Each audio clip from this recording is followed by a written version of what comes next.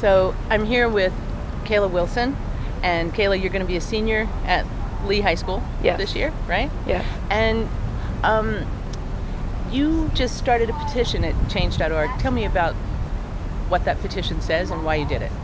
Well, I started the petition when Julian Castro called for the renaming of my high school, Robert E. Lee, and I didn't know that we could rename until he said so. So now that I know, I wanted the renaming, and when the NEIZ spokeswoman said they weren't considering changing it because they didn't have any complaints, I wanted to create this petition to show that people do have complaints and they want it to change.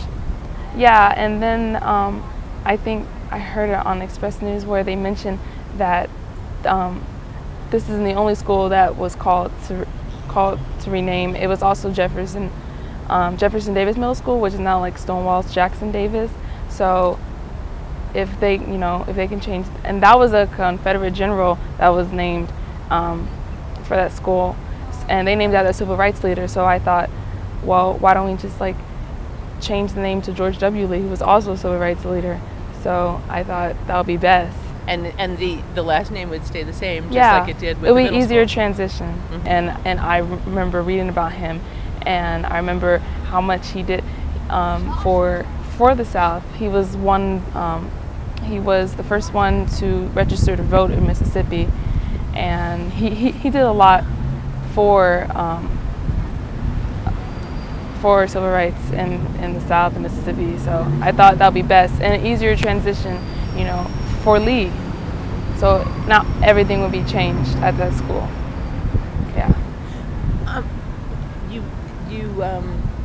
You started this petition, mm-hmm. And it's been about 10 days now since you started it, yeah. And you're up to how many signatures? Right now I think it's like 2,970 something, almost 3,000. Almost 3,000 signatures. That's amazing. Yeah. That's amazing. I didn't think I would get that far. Yeah. Yeah. And you've gotten some responses from across the country too, right? Yeah. Somebody else?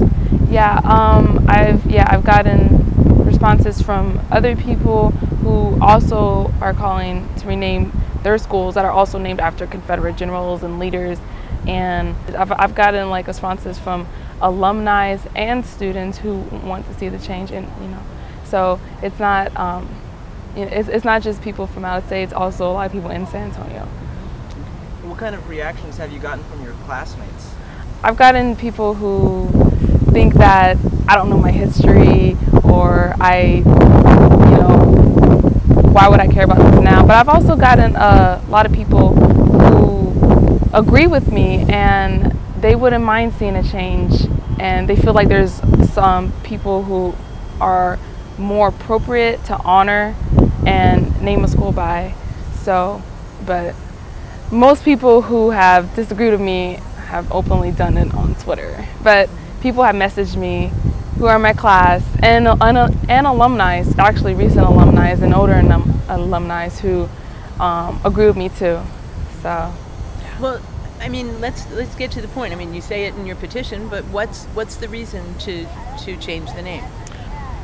Robert E. Lee was a general of the Confederacy who, did an act of treason, and I know a lot of people say that he did it for his state, like he didn't want to fight for it, but he could have quit the military altogether. But no, he decided to fight for the Confederacy against America, and the Confederacy, they were fighting for their right to keep slavery, to own human beings, and I don't think we should celebrate someone like that.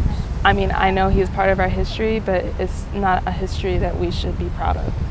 It was an act of treason. It was for something terrible, for enslavement of human beings, and that's something we should never celebrate.